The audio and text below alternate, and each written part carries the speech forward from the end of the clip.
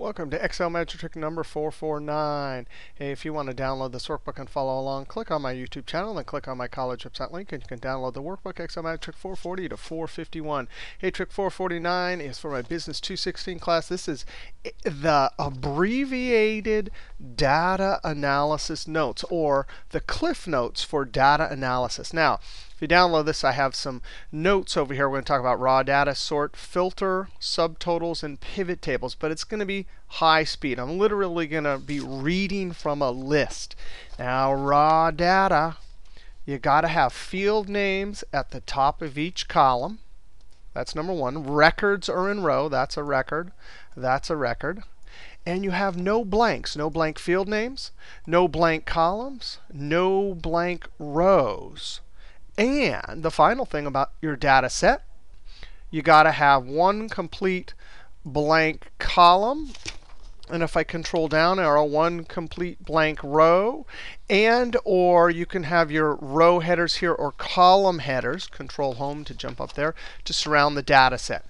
Once you have a data set with those characteristics, you can do sort, filter, subtotals, and pivot tables. On to sort. Sort. The trick to sort, as is with filter, subtotals, and pivot tables, you have to have one cell selected. If you have multiple cells, you get into trouble. One cell, because you have your data set up correctly, it works this way. One cell. I'm going to go to the data ribbon. Actually, why don't I right-click unminimize. I'm going to go to the data ribbon. I'm going to click A to Z. And just like that, all the records remain intact, but now they're sorted. Now, if you want to sort on more than one column, you always got to pick the minor and then major. I'm going to pick minor 2, minor 1, and then finally the major sort. So I've sorted the minor one first, and you can have as many as you want. Then I click here, A to Z. And then I click here, A to Z. So now all the chins, that's the major sort. You can see as we go from Amazon to Costco, you can see it's still chin over here, right? And then the next one, they're all sorted. And within these, they're sorted alphabetically. So that is sorting. Now, filter, let's end this by sorting. I'm going to sort this column right here, A to Z. So now they're sorted.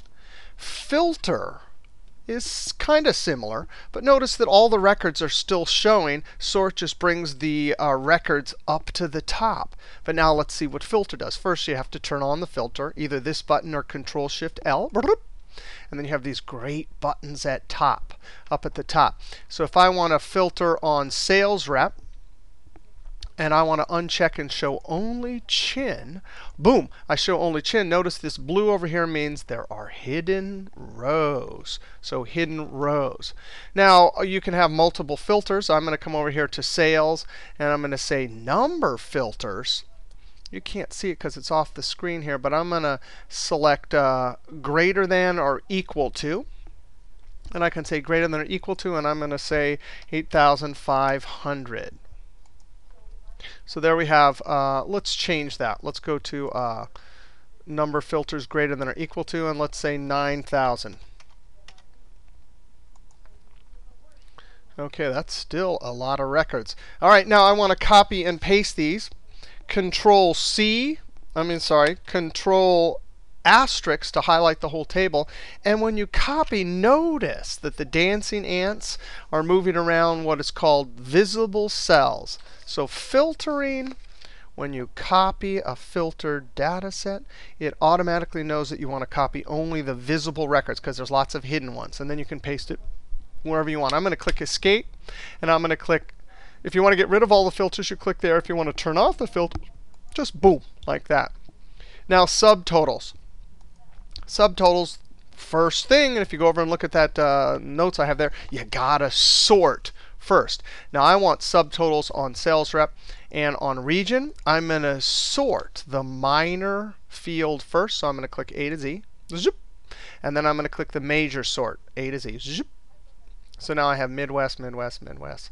And then you can see it's called the major sort because all of the Midwests are together. And then within the next field, those are sorted. Now, minor and then major for sorting. It's the reverse order for subtotals. You have to add your subtotals to the Midwest and then to the major sort and then the minor sort. So I'm going to, and actually it doesn't matter where you click. I'm going to go to Data, Outline, and then Subtotals. There's 3 parts at each change in. That means where there's a break between Midwest and the next region, that's the at change in, and that's where the row will be inserted and the function will be calculated. So I'm going to stay within region. I'm going to use the sum function. There's 11 of them here you can choose. And then I'm going to click Sales, click OK. Totally amazing. Now I have these outlines, and I can click 2, and sure enough, I have my outlines over here. Now, when you copy a subtotal table like this, when you Control C, you can see that the dancing ants are not going around the visible records. There's lots of things hidden here. Or this is called collapsed, not hidden. And so you have to do something different. I'm going to hit F5. F5 is the go-to. Then I'm going to click Special.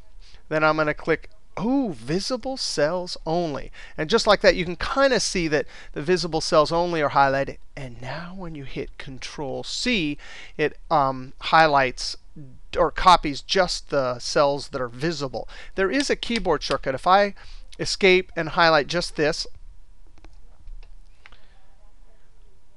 Alt semicolon, that's Alt semicolon, is the keyboard shortcut for visible cells only, and then Control C. So that's Alt, A-L-T, and then the semicolon. All right, let's add one more level of subtotals. We did the major sort. Now let's do the minor sort. I'm going to go up to Subtotals. The big trick, and if you read that handout off to the side, it says in big, bold, and letters, you gotta be sure and uncheck this when you do your second or third subtotal. So I'm going to say uncheck that right there.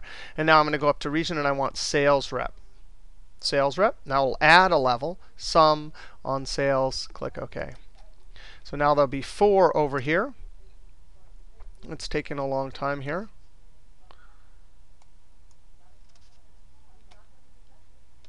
And sure enough, now when I go to 3, I can see there's the Midwest total. That's the only thing we had before. But now within that, there's each one of the sales rep and their totals for that region.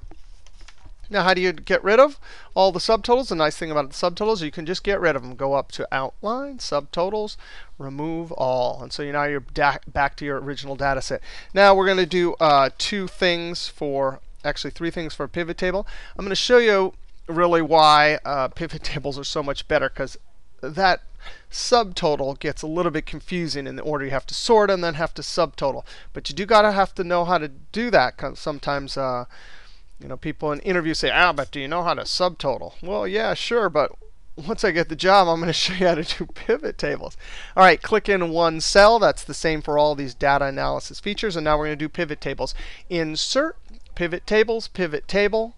And then I'm going to select New Sheet, and then click OK. Now remember, just a moment ago, we had, and I should collapse this right here, minimize. There's a keyboard shortcut, but it turns off my video recorder. I have my settings to show what it looks like in 2003 here. I'm going to right-click, Pivot Table Options. I'm going to go to Display, and I'm going to say Classic, uncheck that. And now it looks like 2007. Earlier versions, you have to drag these to the sheet. But here it is, 2007. I'm going to try and make that same subtotal. Remember, region was on top, so now I'm going to go down to the row. And then sales reps were below the rows. And just like that, I have my setup. And now I'm going to click my sales and drag them to the values. It's really that simple. If you want to format this, you could right-click, and you have to go to Value Field Settings. By the way, that's where you can change the functions. I'm going to click Number Format.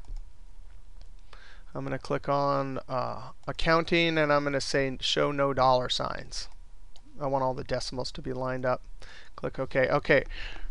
So that is one pivot table done exactly like the subtotals. Now, to do a pivot table where you have these variables over here, and then they're not listed multiple times like this, you could see just the table format or tabular calculation. I'm going to come down here to the sales rep and click and drag and come up to columns. I like that way much better, just like that. All right, so the pivot table, that's why it's called a pivot table, because you can easily pivot. Hey, what happened to my field list there? I need it. I'm going to right click, show field list. Now, one more really cool trick, and this is probably one of the best tricks there is in Excel. I'm going to uncheck all of these, and it has to do with dates. I'm going to drag the dates down to the row labels. And you have transactional data. You know, when you get data dumps from databases or wherever you get this data dump, it's usually transactional data. Here's the business things that happen on these days, and you want to group them. There's lots of ways to group things in Excel. The pivot table grouping option is the easiest amongst all of them. I'm going to right click, go down to group. Now, if you're going to group months, if you want weeks, you got to go to days. You can type in 7. But months, you got to be careful because we could have multiple years here. So I always start off by going months and years. And you could see up here that we span a few years. If you don't do years, then all the Januaries are put together, and that's probably not what you want. Click OK. That is profound. Now what do? You drag your sales down to the values. And just like that, you have grouped by date and showed all the sum of all the sales. Notice that there is this years over here. So it used to be just date, but when we group by year, there's a year. When you ungroup, you can right click ungroup if you needed to. Then that goes away. But watch this. You can actually take this years right here and move it over to the column. Oh, that is just great. You can also, I'm going to put it back down here. One last thing, this report filter right here, you could actually drag the the years up here, and it will only show you, depending on the report filter up here, whatever one you select. So I'm going to say 2005. Now I'm going to drag this, or 2006. I'm going to drag this years back down here.